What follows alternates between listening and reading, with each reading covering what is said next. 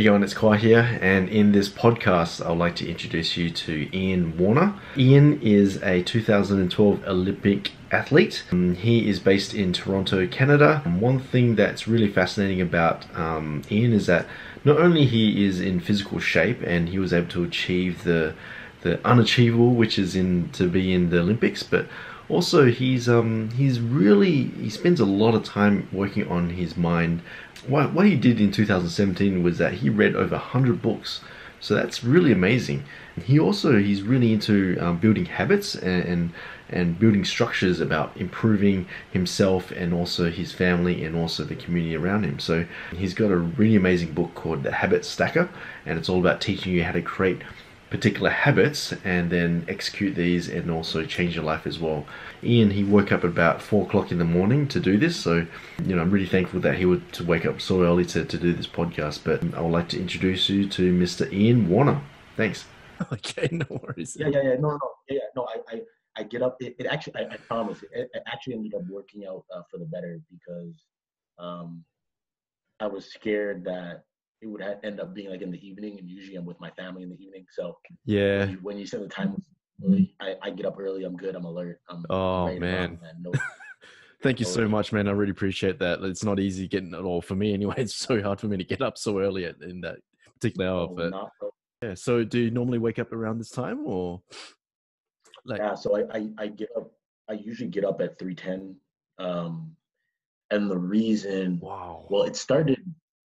It's already recording, by the way. It started back.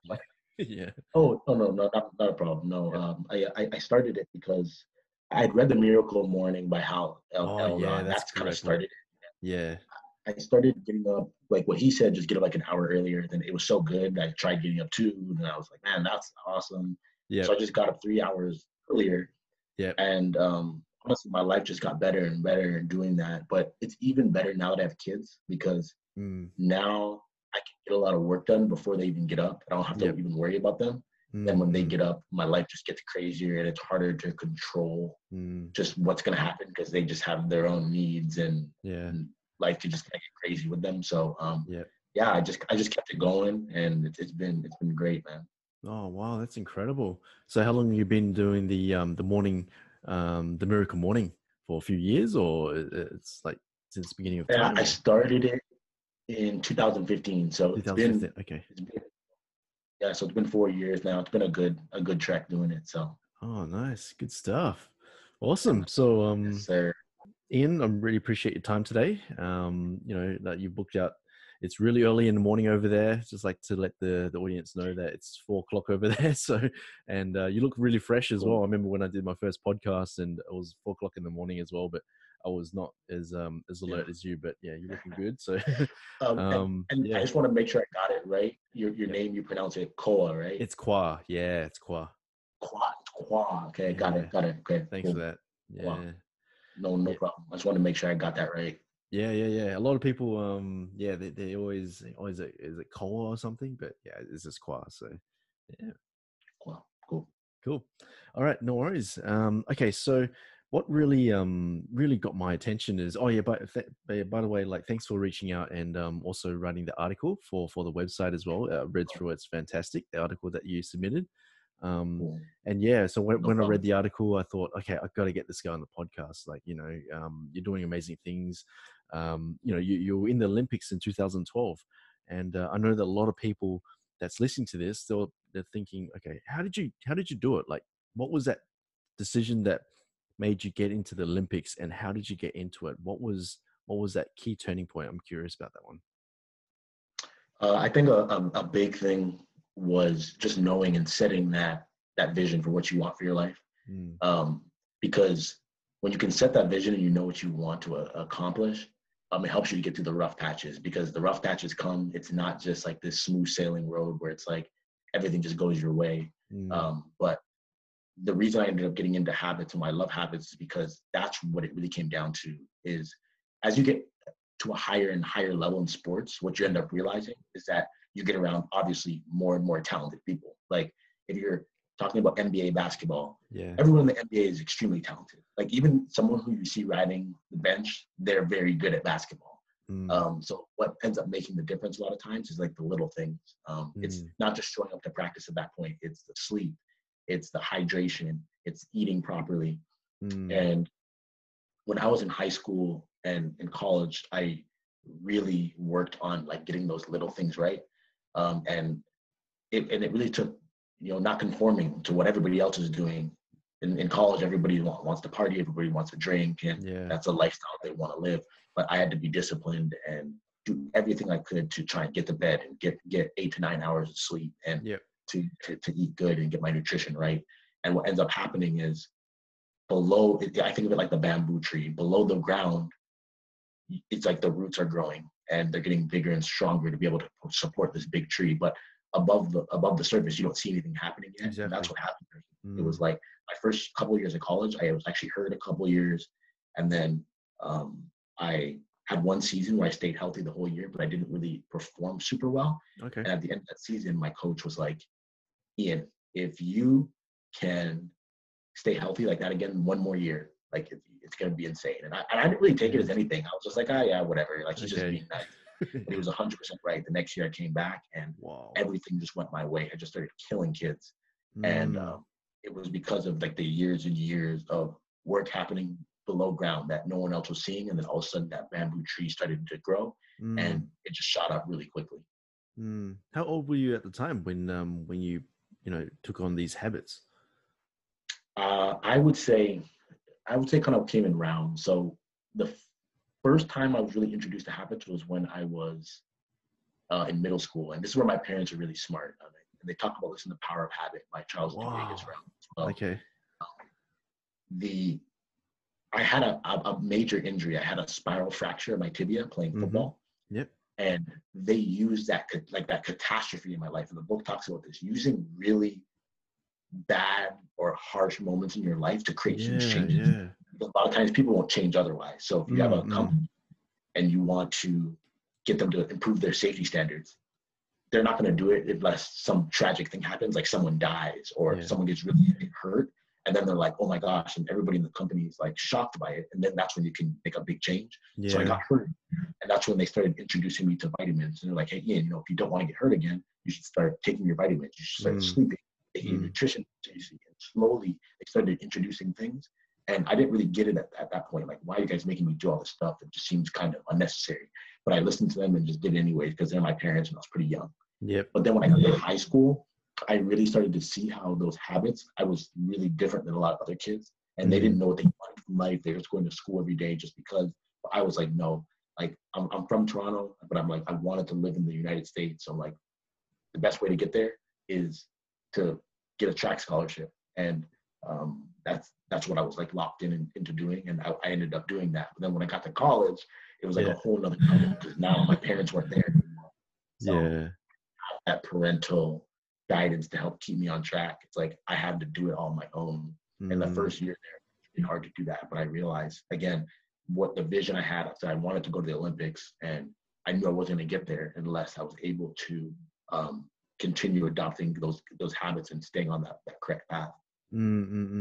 So your parents were very supportive. Like they gave you the guidance that you need. They gave you the book on habits, and that's what really taught you on how to improve yourself, and then constantly train, and then eventually you had the idea of getting into the Olympics, wasn't it? It was just you really one thing I strongly do not believe in is I'm not a fan of the idea of a self-made person. I think someone, even if it's not someone's parents, someone has helped someone along the way. Like someone has given you help, and you should be seeking help. You should be seeking mentors. You should be seeking someone out there who believes in you. I was blessed in the sense that yes, my parents, their athletic dreams, their parents didn't believe in sports at all. So their parents killed their athletic dreams, and they didn't want to do that to their children. So they were supportive, and they were willing to read and learn themselves to be able to pass better information down to me. So that was definitely a huge thing that was very helpful for me growing up. Okay. And okay, so how did you, so you're training, you're working really hard on your body, your physical and mental as well. How did you get into the Olympics? Like, what was the process like? What did you do? So to make an Olympic team, what you have to do is for each sport, there's a governing body. So for track and field, which is the sport I did, the governing body is called Athletics Canada, and they kind of set the standards of what you have to do. Okay. And along with the Olympics, they have their own standards. So specifically, what I had to do was after my NCAA season here in the United States, I flew back to Canada for the Olympic trials, which is basically a track meet. And every country has one. Like there's Olympic trials in Australia and every place out there. And you have to come top 2 or top 3 or top 4, depending on what event you're trying to make it for. I ended up making it as a part of the 4x100 meter relay. So I came second at Canadian Nationals. And actually my brother actually won. So he was first, I was second. So I went to the Olympics with my older brother. That's so cool. Which was a very cool experience. But what was cool about it though is it really came down to, like, you could have a really good season, but not perform on that day and you won't make the team. And I had that happen in previous years where to make like a world championship team or whatever, I didn't perform on that day like I should have. So it was really nice that on the day that I needed to perform, I really showed up and showed out on that day and was able to be named to the team, which was awesome. Well, congratulations, man. Okay. Yep. And then from the Olympics, and then you moved, you've also got a really fascinating book as well called Habit Stacker as well. What really got my attention is when you submitted the email, I saw the domain name Habit Stacker, and I immediately did a search and I saw what you were doing. There's more focus on personal development. So, so could you explain what that book is all about, the Habit Stacker?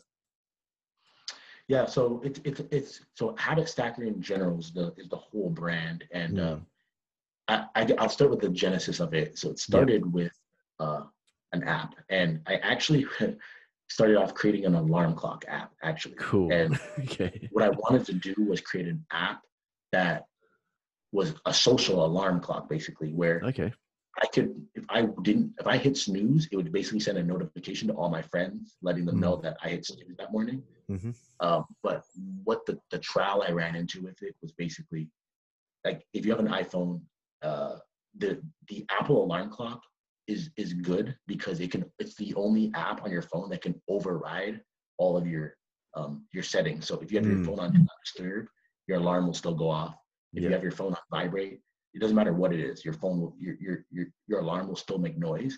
But think about if you put your phone on Do Not Disturb and Facebook could just override that.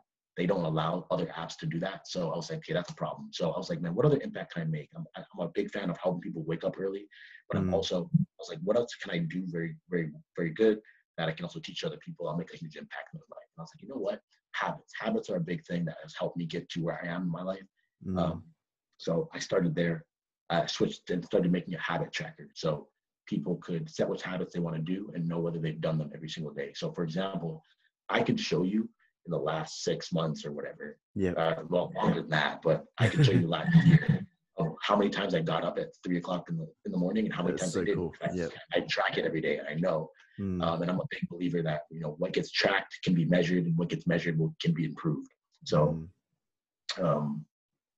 I started there, but then when I started looking at a lot of the other habit trackers, I realized that all they were apps.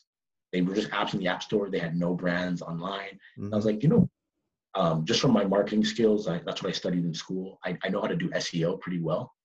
So I was like, let me start writing content, and then I can start building up my SEO.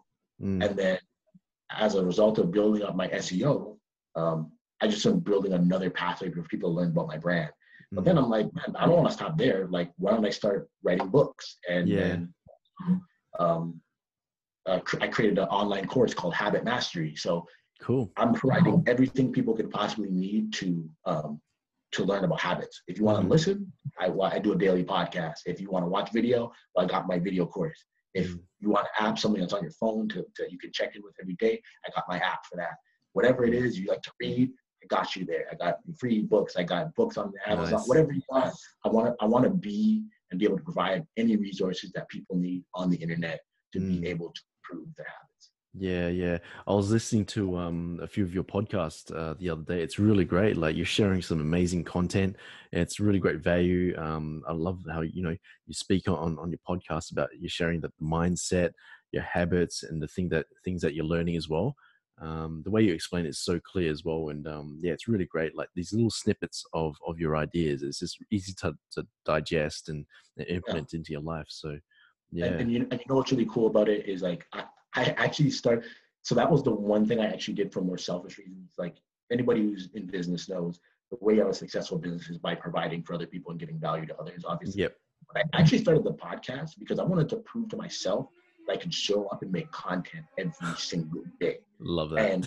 And because it was hard, like it's not easy. Like and like what I always tell people and why I love habits is because when you develop a habit, you're able to do something even when you don't feel like it. Like there were so many track practices. I didn't want to run. Like, yes, I loved track in general, but that doesn't mean you want to do it every day. It doesn't mean you always want to be doing hard workouts. It doesn't mean you always want to put 400 pounds on your back and squat it. Like you don't always want to do that stuff.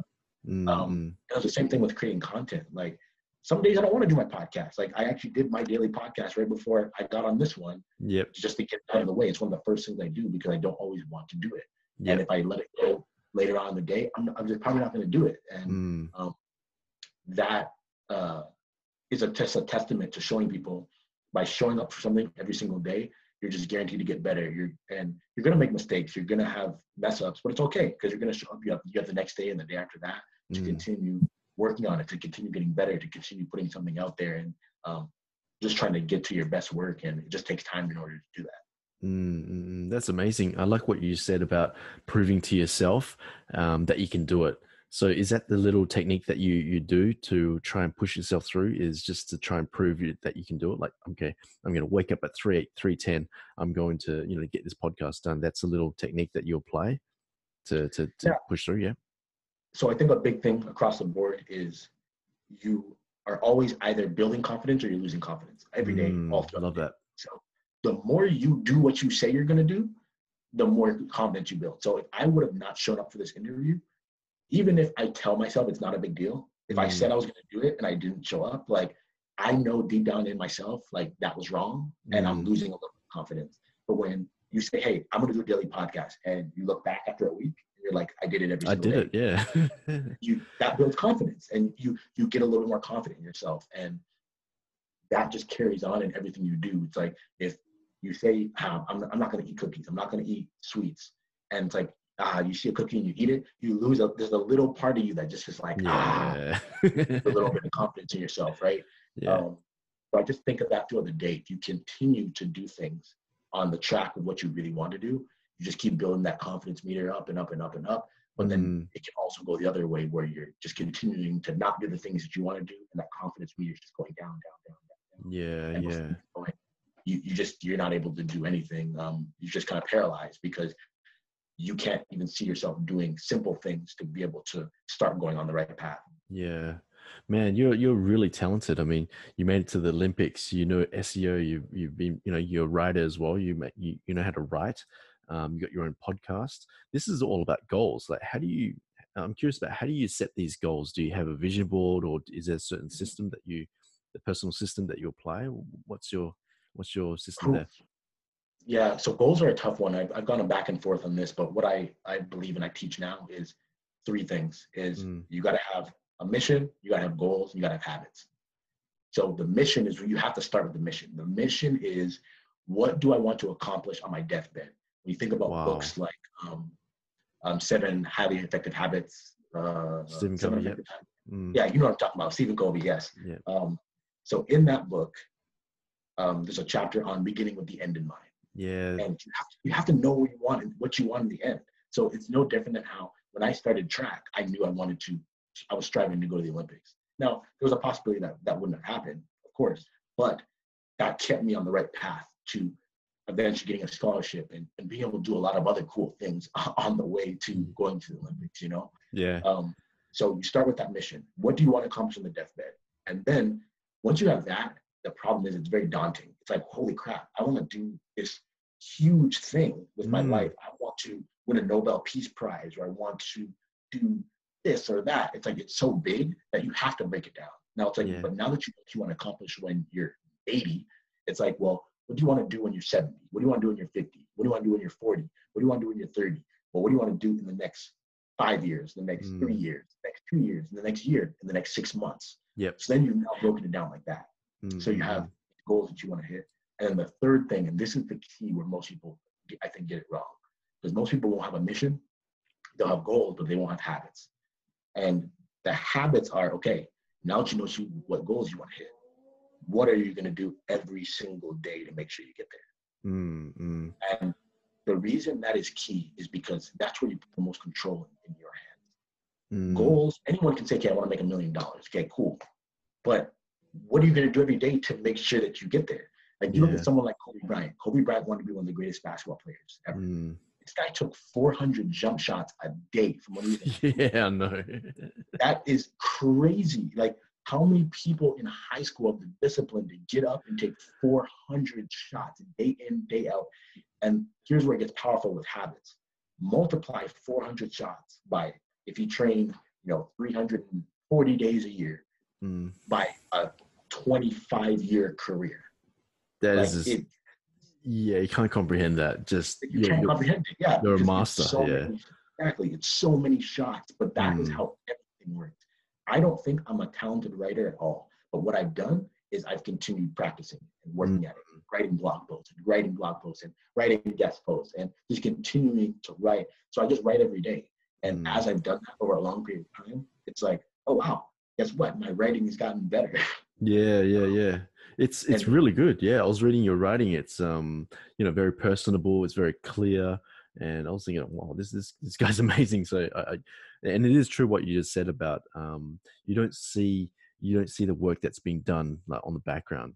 It's like just like you said, like you've been writing lots of content, you've been practicing, you've been training your body. These podcasts and everything. Not a lot of people see this, but you're putting in a lot of effort and. I can't imagine where you're going to be in the next 10 years with all this stuff that you've already been building. And see, this is how I know you have the mindset, because you said like the next 10 years, right? Yeah. And a lot of people, they're too short-term for focus. And I'll tell you what's very difficult about building habits versus bad habits. This is the tricky part about it, is that bad habits pay off almost immediately. But good habits take a very long time to pay off. So like books, for example, you don't read a book and then your life's completely changed the next day. So true. It's like, yeah. It almost does nothing immediately. Like it's after a while of reading more and more and more books.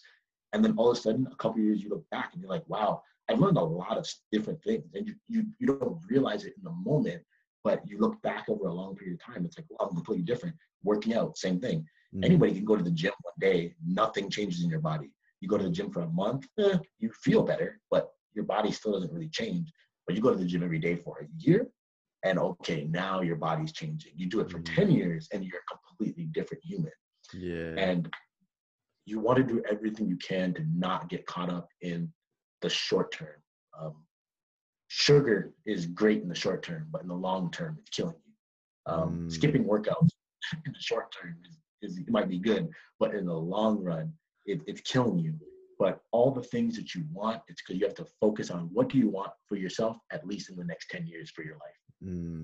Love that.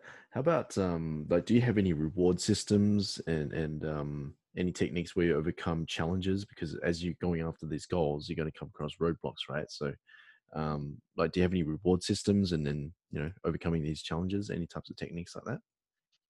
Yeah, so I always do like small little challenges in my day. So small things like this. So let's say I feel the urge to check Facebook, for example, or to go on social media. Sure. What I will do is say, well, okay, if that's what you want to do, let's work for the next 40 minutes, get some stuff done. And then your reward for that is you can go on and check Facebook. So I make that distraction, I make it the reward for having a good little mini work session through the day. So I challenge myself day to day with little things like that. But overall, I would say no. And everybody's a little bit different on this, but for me, I am very internally driven. Like I don't do what I'm doing because I'm like, oh man, I want to show the world this, or I want to do this for this person, or like that's not my number one thing. My number one thing is I want to do this for myself. that is enough drive to get me up. Like Eric Thomas always says, my passion wakes me up, right? It's like it's internal for me, and I think that's the best place for it to start. Like, it has to be something you're doing for you. Track was something I did for me. I didn't do it because my parents wanted me to. My parents told me multiple times, if you don't want to do this, we'll support you in whatever you want to do. Oh, that's great. Yeah, be done with it. And that helped me a lot. But that's advice I would definitely give to someone. Like, if you're doing it because your mom, or you want to prove it to your ex-girlfriend or whatever, that's your number one thing. Like, everyone can have a chip on the shoulder and want to prove someone wrong. I get that. But it shouldn't be your number one. You should be doing it because it's something that matters to you. And when it matters to you, when those low moments come and you don't want to get up and you don't feel motivated, you're able to keep fighting through. And again, that's where habits really kick in. And I was just talking about this. The one thing for me about releasing a book is it's so much work for a while. And then when I release it, it kind of like, I hit my goal, and it almost can be depressing in a sense. Like, for a day, I could just be in a little weird funk where I'm like, I've accomplished something, but I don't, and I just don't feel motivated. But that's where habits kick in. Habits keep you close, and they say, look, this is something that you've been doing. This is who you are. Writing is not something I do for someone else. It's just who I am. That's just a part of me. The podcast now is just a part of me. Working out every day is just a part of me. Eating good is like, all these things are just a part of who I am. So I'm not motivated. It's like, that's just my behavior. That's what I do. Yep. And it's easier to stick to those things. Yep. I can see that. You work really hard on improving yourself. I love that. You're very careful about what you do in terms of your habits, like from a long-term perspective. If I'm going to be having this beer now, if I keep doing this, it's going to wreck my body over the long term. But once is okay. But yeah, you got to watch out to do this on a consistent basis, right? So you're constantly improving yourself. But I'm trying to think about, what about the circle of friends that you hang around with? I'm pretty sure that you have a circle of friends that are into self-improvement, but there's probably another circle of friends that isn't into those type of things. How do you navigate around those type of people? Because I know that there's a lot of people out there who want to improve themselves, who take on these new habits, they're learning all these amazing things, but their current circle of friends don't support that. What's your advice on that one there? That's a great question. And I actually just, that's what my podcast was about this morning, because okay, cool. There's nothing worse than when you're trying to make a change, and the people around you are trying to hold back that change because they're fearful. And you really only have two choices in that situation. If your circle of friends don't support what you're trying to do, you have to either change their mind, get them to see why it's a good thing, and get them to start building with you. So for example, if you're wanting to work out and you have a friend that's out of shape and they're not working out, you can try and convince them that, hey, this is why working out's going to be good, and get them to be your workout partner and get them on your. Or you have to find a way to adopt a new environment. And one thing I can say about growing up that I was very blessed with, my entire environment was track. Like all my friends wanted to be fast. They all wanted to get scholarships. My older brother ended up running track, and he got a scholarship and went to the Olympics with me. I was around that world, so I understood the power of it. But what was tough was when I shifted into entrepreneurship, that circle didn't support that anymore. It was like, and it's like, oh, now I need to learn about money and managing people and business. Like, it was like a completely different world. Like, and the way I have gone about that is I still do have those friends, and the way I navigate that is the ones that do want to be entrepreneurs, I spend way more time talking to those people. The ones that don't, like, we just have distance. It's not that I dislike them. I'll do whatever I can to help them if they need me or whatever, but I just don't talk to them as much because I'm trying to do different things now. I'm not an athlete anymore. And I meet more people like you, and I lean on people like you, and I ask you questions and try and build relationships with people who are doing very similar things to me. And it's a hard thing though, because friendship is one of those things. You have someone who might have been loyal to you for years of your life. It's tough. You're almost like betraying them. And I think the best way to look at it is, if they can't see where you're trying to go with your life, if they just completely outright don't support it, get some proof. Go prove to them that what you're doing is worth supporting. And if they're a good friend, they might not see it right away, which is understandable, but they'll see it in time and change their mind and want to support you. But the best way to make those changes is to be around people who already are doing those things. So if you want to start hanging around a whole bunch of people who already read, you'll just become that, because when they find out you don't read, it's like you're not conforming to that tribe. And a lot of times you see conformity as a bad thing, but conformity is only bad if you're conforming to things you don't want to do. Yeah. If you want to start working out and you start hanging around a whole bunch of guys at the gym who are strict about their diets and all they do is work out, and you conform to that, well, that's a good thing. You're conforming to something that is helping you to get to where you want to be. Okay. Fantastic. Okay. All right. Now let's have a look at, I was listening to another podcast, and you mentioned that last year I think you achieved the goal of reading over 100 books last year. That's absolutely amazing. You were, I don't know anyone who's actually accomplished that. I think Bill Gates talks about reading that many books as well, but that's a lot of books. How did you accomplish that goal? Was it? So it was actually in 2017 that I did this. Yeah. I was just in a really unique position where I was working from home, and honestly, this job that I had, I actually found a way to outsource the whole thing. So I hired a VA, and they were just doing it all for me. So I had the most amount of time I've ever had in my life. What were you building at home? What were you working on? Oh, so at that point, I was actually working for a company. So I was just doing digital marketing. So I was doing SEO, that type of stuff, and I had just done enough of it that I could teach someone else how to do it all. And so I did that, and but that freed me up so I could just read. Like I didn't have any crazy amount of responsibilities at the time, and it started out just, you know what? It actually was Ty Lopez that actually I was the first person that even put that idea in my head. And I think a big thing I should state here that helped me to do this is I didn't read every single book from start to finish. And the reason why I say that is like there were some where I had clearly got the main point of the book. And I was like, okay, I've read like 70% of this. I get what's happening here. And I was like, okay, on the next one. So I always tell people that just so that they know, because a lot of people are like, no, it doesn't count unless you've read it from start to finish. I kind of let go of that idea that you have to read a book. I think you just have to get the main point from the book. Yeah, true. And get more, because when you're reading a book, especially if a book's like 300, 400 pages, you can only take so much from it at one time. Yeah. But I would honestly just spend 8 hours a day reading. Like I had heard that that's what Warren Buffett does, and I really didn't believe it. I was like, there's no way someone can read for 8 hours a day.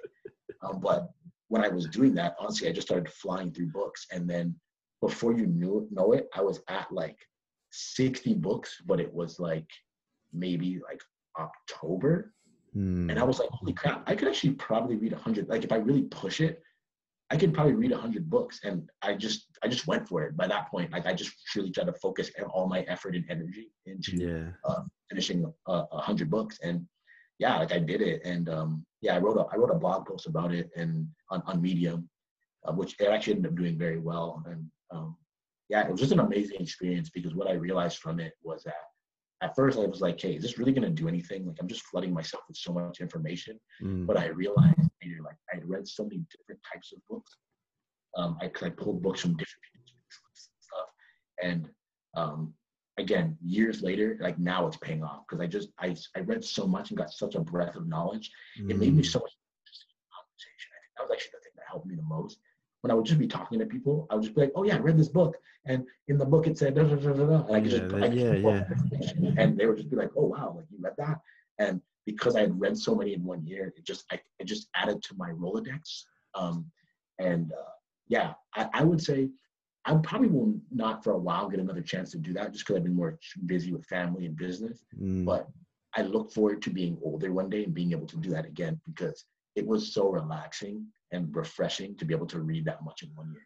Wow. So it was like the whole year, where it was like full time just reading, and you're just absorbing all this information, and wow, that would just change your perspective. And I will also say one thing that really helped this, and this is where like circumstances always play so much in timing and how these things happen. At that point, I was living in Ann Arbor, Michigan, which for people listening, that's where the University of Michigan is, which is one of the more popular universities here. Okay. And I found a bookstore that was giving new books away for $1 to $3. Like paperbacks were literally $1, and basically people would donate books that were like brand new books, and I could buy them for $3. And it was crazy. Incredible. That's so crazy. I would go there with $50 and just come back with a pile of books. So that also is something that helped. And I will say this: if you are someone who wants to read that much, the one way to push yourself to do that is buy more books than you can possibly handle. If you just buy like one book at a time over like 3 or 4 months, then you're gonna read at that rate. But if you look at your bookshelf and you're like, oh my gosh, there's like 40 books I've never read before, it pushes you to read them faster so that you can get to the next book and just keep buying more and keep getting them on the bookshelf. I know for some people, I will say this, that might be anxiety building for some people that would be like, oh my gosh, I just couldn't do it. But if you're the type of person who you can handle pushing yourself like that, I strongly recommend that. Find a used bookstore, buy used books from Amazon, and just buy more than you can possibly handle in that That's moment. a great tip. And it will force you to. It forces you to get up every day when you see a pile of 5 books you haven't read. You're like, man, I gotta get to these books so I can get to these next 5. Yeah, that is so true. There's whenever I go to bookstore, I always walk away with maybe 1 or 2 books, but I'm a bit slow when it comes to reading. But the times when if I go traveling and then I find that there's some sort of sale and I buy a whole bunch of books, if it's sitting on my table, I'm just like, okay, I got to get through these books, right? So, and it is true exactly what you said. Like when you're reading a book, you want to just get like a few key points from it. And if it's a really good book, such as like Think and Grow Rich, like by Napoleon Hill, that's something that you want to read over and over again and really digest it. But most of the books out there, you just go through it, just get the key points and then get to the next book.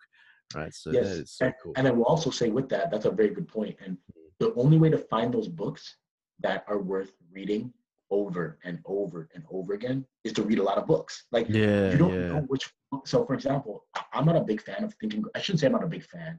Think and Grow Rich isn't my favorite Napoleon Hill book. Okay. My favorite is actually The Law of Success. I read The Law of Success. I read at least 4 to 5 pages of that every single day. And I've done that for the last 2 years. Wow. At first, Think and Grow Rich is the one everyone talks about. Reading, the Valuetainment. Patrick Bet-David? Yes, him. Yeah. His book list, he has The Law of Success as number 1. So I was like, oh, what's this? I'd never heard of it. Yeah. So I bought it. And I was like, the book is like 500 pages, I think, and it is amazing. There's 15 core things that it's like you have to hit these 15 things to be successful. Like self-confidence, the golden rule, and it goes through a whole bunch of things that thinking, accurate thinking, and so I just read a bit of that every day, and I think that for me it's been much more beneficial than Think and Grow Rich. But I only figured that out in the year that I read 100 books because I just read books. I figured out which books were worth actually reading over and over again. And I would say you probably have to read between 150 and 300 books to really find those like 50 books that are like, these are game changers for me, and I'm going to continue diving back into these books. Yeah. I guess it's a bit like the Pareto principle, the 80-20 rule. So you had to go through the 100 books, and then now that 100, you found the 20 really good ones that you can just really want to spend. Yeah. That's so cool. And I think one of the best books that you read was Relentless by Tim Grover. Is that correct? That's the one that. Oh yeah, Relentless. And I would say that was the best book for if you're talking in the athlete world. For business, I'm not as much of a fan of that book because it's very cutthroat. Like it's very much like how Kobe Bryant and Michael Jordan, how these guys develop their mindset. Whereas I think in sports, the one thing that's very different to business requires collaboration. Like me and you could be selling very similar products, but we can still work together and help each other. Yeah, definitely. Yeah. Sports doesn't really work. Like sports, it's like I'm trying to win. I'm trying to make sure you lose. Like, it's a very clear win and lose.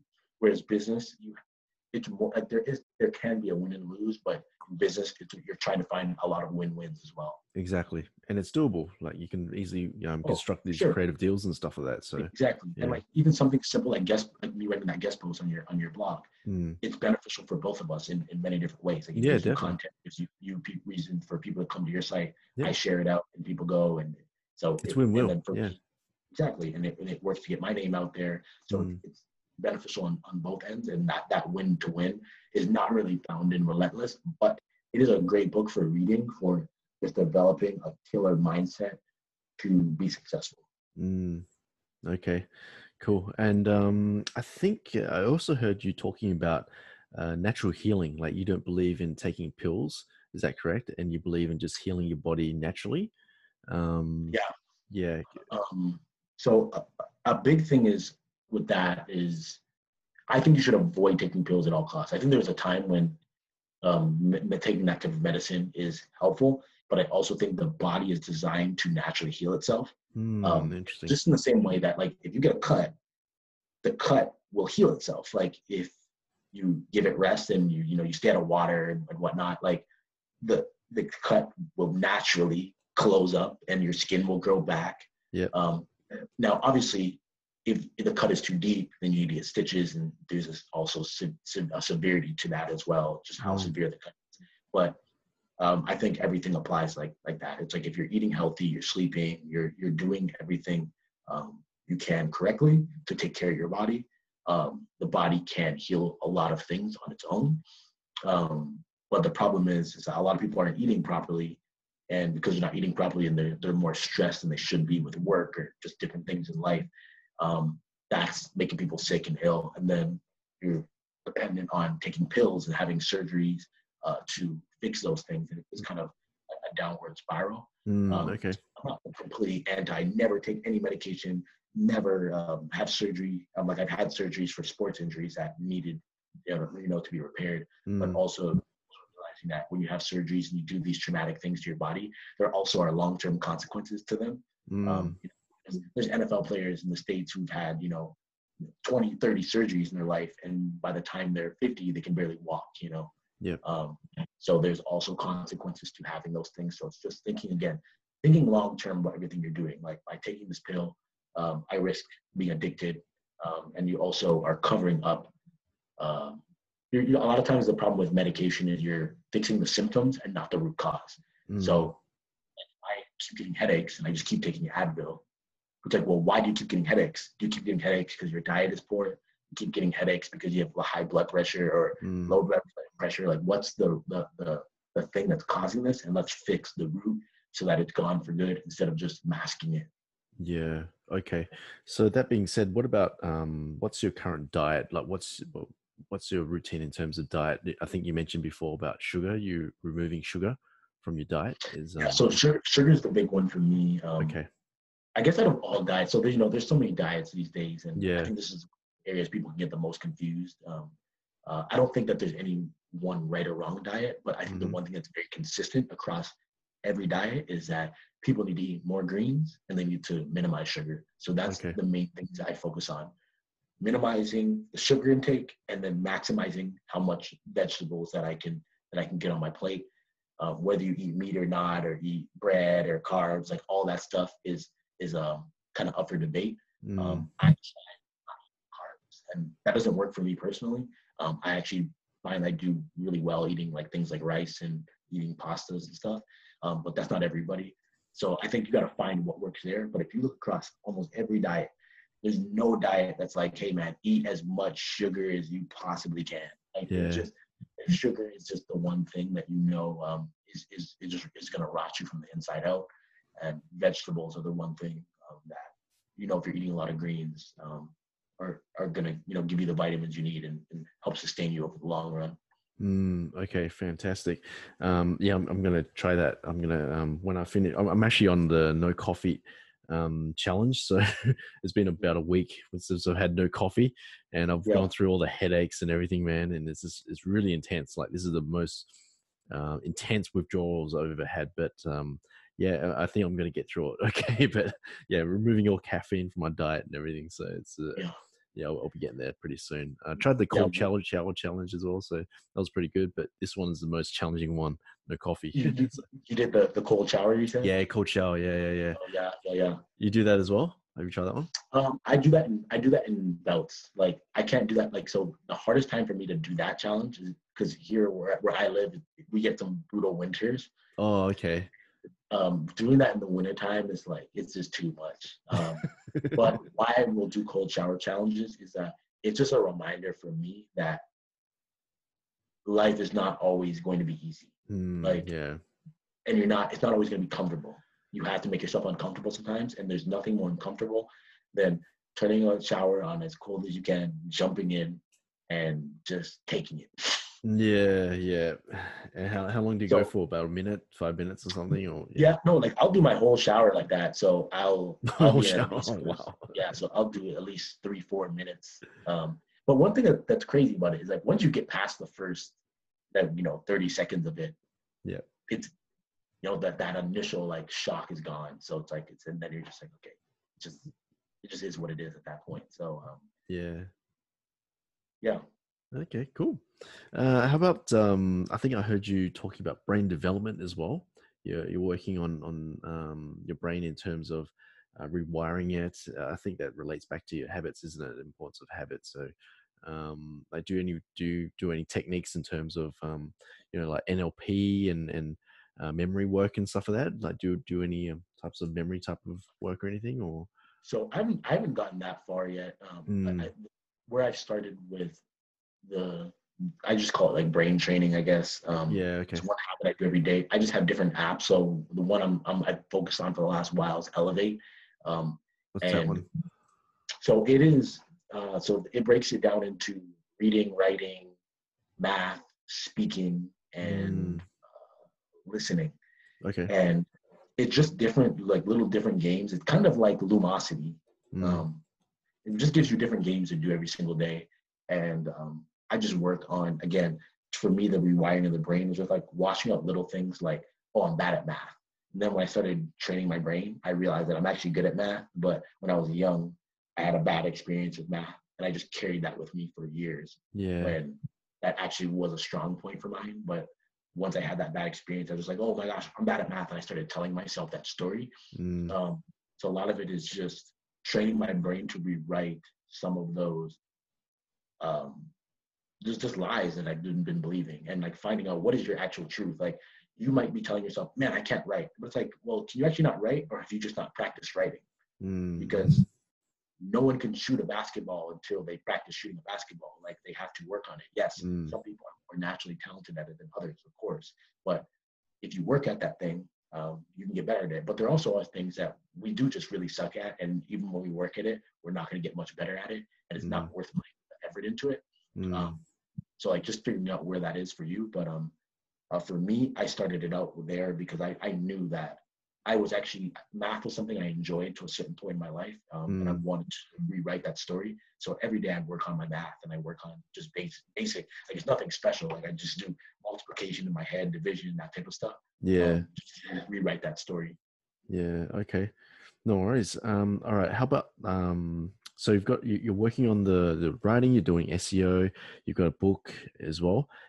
What's your next steps? What's the next steps in terms of achievement? What's your next goals that you want to achieve? So one of the big things that I'm just focused on right now is, so I have all the different products that I set up, and it's just growing the overall traffic to the site. Like I really want to get the traffic to my website to more traffic. 500,000 a month range. Like I'm really trying to get it to that point and push it there. I still have ways to go. But what's the strategy there? Like lots of joint ventures with other blog sites, or just writing more content? Yeah, it's a combination. I think the joint ventures will come as I go and it continues to grow. But a lot of it is just sitting down. Like I put out 2 blog posts a day. 2 a day, nice.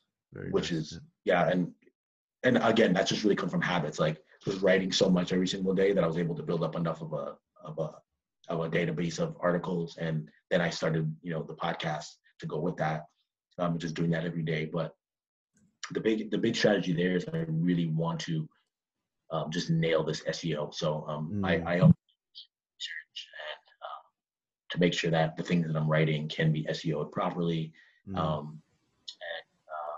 Because I think the thing is with SEO, and this is the mistake I've made, and I've seen other people make this a lot, is it's really easy to focus on social media over SEO. But the problem with social media is yes, it gives you that instant feedback. Like I can share something, I see a retweet, and it's like, yes, people are sharing it, but you have to continue hammering it month after month in order to guarantee that traffic. Traffic's guaranteed. I don't want to say it's guaranteed because it could go down, but for the most part, if you get 10,000 people visiting your blog this month, then chances are you're gonna have 10,000 next month and then the month after that. So it makes your income very predictable because then it's just a numbers game. Well, if I can get 10,000 people coming in, how many people can I get to sign up to my email list? If I get that many people to sign up from my email list, how many people can I convert to actually buying something? And then it's just numbers at that point. Yeah, that's amazing how you just said that. Because that's something I just recently learned as well with like Instagram. I just noticed that, when you post something, okay, fine, you get a few likes, get comments, but it's not like anyone's doing any searches for that Instagram post. It doesn't pop up any search engines or anything. So you're only relevant for only that time when you post. So you have to go over and over again, got to keep posting, and it's crazy. But with a blog site and with YouTube, there's longevity. When you post a blog site, when you post a video on YouTube, it just stays forever, and people do searches and just continues to bring you traffic. So yeah, you really knocked it on the head. You figured it out, man. No, and I'll tell you, podcast as well. Yeah, that's a trial and error thing. That I was there, like I was that guy that was like, social media is the way. Social media, and I was just all about it. And I realized, like, wow. Even when I had things go viral, like I've had things just absolutely go nuts on the internet, and then it's done, and then you're like, oh, I'm back to my normal traffic again. Like 200,000 people came to my site. That was great for 2 days, and now it's done. What was the content? What was the viral content? What was the viral content? So I wrote this article. Oh man, it was a while ago. I don't even think it's still up on the internet, but it was the 5 hardest sports to train and compete in. Okay. And I made wrestling number 1, and like the wrestling community just went off about it. They just shared it and they loved it. They were like, see, I told you guys, wrestling's the hardest sport. And but at that point, it just kind of fit timing wise because I was still at Iowa State when I wrote that. Yep. And so I shared it with some of the wrestlers that were on the wrestling team there, and they started sharing it. And it just kind of went from there. But another thing that is still actually on the internet is I made a video of funniest running styles. Okay. Which like it's on YouTube. I don't even know what it's at on YouTube now, but well over like 100, 200,000. But it just went like in the track community. It just went bananas. Like people were sharing it like crazy, telling their friends about it and stuff. Oh, nice. And it's like it's cool for like a day, but I'm like, I just realized like long-term play, I'm not a viral content guy. Like I want steady, proven, predictable traffic that you can measure and convert a lot easier than that. Yeah, I like what you said about the bamboo as well. You got to keep watering it, right? You got to keep watering it, and then maybe about 3 years time or 5 years time, it just sprouts up. So it reminds me of this guy I interviewed. His name is Stephen Summers. He's got this really successful Amazon business, and he just talks about you just have to water it like every single day, and it's like a hockey stick. It's just like that, but then eventually it just goes right up. So and I think you're like a turtle. You just take it easy, but just be very, very consistent, and then eventually, boom, you're just gonna win the race. So exactly, and that is the key right there. It's that it is that consistency when you see nothing happening, and you're looking around like, why? Where's my feedback? Where's my reward? Why is this successful? Why aren't people buying this stuff? Where's my traffic? And you're right, and that's how I felt about my track career. Honestly, it was like so much years of just toil, sweat, tears, grind. And it's like I felt like nothing was happening. And then all of a sudden, that Olympic year, I'm telling you, like everything just took off, and like it just revealed the keys to success to me. It's like just keep at it, keep at that one thing, focus on what you're doing, and just keep working at it. And it's like eventually it's going to take off if you stay with it long enough. But too many people get discouraged. Like the amount of people I've seen, for example, put out a YouTube video or start a podcast, and then they can't believe that they didn't get like 1,000 views on the first one. And I'm like, it's literally your first video. Like it's gonna suck as well. It's gonna suck. And you have to give people a reason to care. Like it takes time to build an audience, but they just want it quick, they want it fast. And it just doesn't work out in the long run. Cool. All right. So one last question is one of my favorite questions is, let's say that you're standing in front of a time machine, you enter it, press a button, and you were to go back in about 10, maybe 15 years and talk to your younger self, what would you say? That would be my advice right there. Find that one thing that matters to you, and just keep working on it, keep watering it, keep sticking with it, keep hammering away, keep knocking on doors. Just keep with that one thing. Don't get distracted by all these different opportunities that come up, because this guy made money with real estate, that guy made money with cryptocurrency, Yeah. this person made money with this. Like, don't get distracted with what everybody else is doing. Focus on that thing that you know God made for you. Just keep working on it. Just keep going, keep moving forward. Yeah, that's what all would be, honestly, just being consistent with that one thing, because there are so many distractions here. Yeah.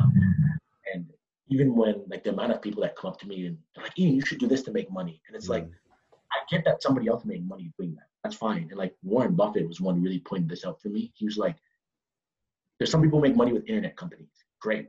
That's just not his thing. He doesn't invest in internet companies. Like, he invests in like products that are way easier to understand, like Geico and Coca-Cola and stuff like that. That's his thing. He's like, but those people can make money doing that. Like, that's fine. But this is how I'm going to make money. And just help to remind me that it's okay for someone else to make money doing something else. You don't have to jump into it because this guy started some multi-level marketing company, so you should as well, or because of this or that. It's like, if you don't know about it and you're not passionate about it, stay focused, keep hammering, keep working on that one thing that matters to you, and keep watering it, and eventually that bamboo tree is going to sprout up. Yeah. Fantastic. Okay, so how can people get in contact with you then? I would say you can email me if you want. My email is ian@thehabitstacker.com. If you want to just check out the content, products, things I have to offer, you can go to thehabitstacker.com. If you want to check out my course, it's just course.thehabitstacker.com. Awesome. If you want to check out the book, it's allergic.thehabitstacker.com. Love it. I can give you all these links so you can put them in the show notes. Yeah. But easiest way is either email me or just go to thehabitstacker.com, and you can see all the different things I have to offer. If you have an iPhone, you can check out the App Store, the Habit Stacker, or it's just called Habit Stacker in the Apple Store. But you can download the Habit Tracker there if you want to, and that'll get you started. That's awesome. Well, Ian, I really appreciate your time today. I really appreciate you waking up so early to do this podcast. And but yeah, you shared some amazing wisdom with everyone today. And I'm really inspired by your work and your tenacity to get out there, to train, to work on yourself, because not a lot of people are out there to improve themselves and also share a great message. So I really want to say thank you for your time and sharing your great wisdom, and wish you all the best. And I know that you're going to be out there and inspiring many, many people for many, many years to come as well. So well done, and keep going, man. No, I appreciate that love, man. And honestly, what you're doing, you be relentless, that the name says it all. And I'll tell you what, I slowly over the years, I've met more and more people who are from Australia that made me want to go to Australia. Cool. Most of the people I do know right now are athletes. So you're one of the first entrepreneurs I've connected with from Australia. So come on down. Come on down under. We'll link up and show you around. Ride some kangaroos and stuff together. Dude, 100%. That is the goal. I'm definitely going to take you up on that, man. Yeah, too easy. Awesome. We'll do. All right, man. Thanks a lot. Take care.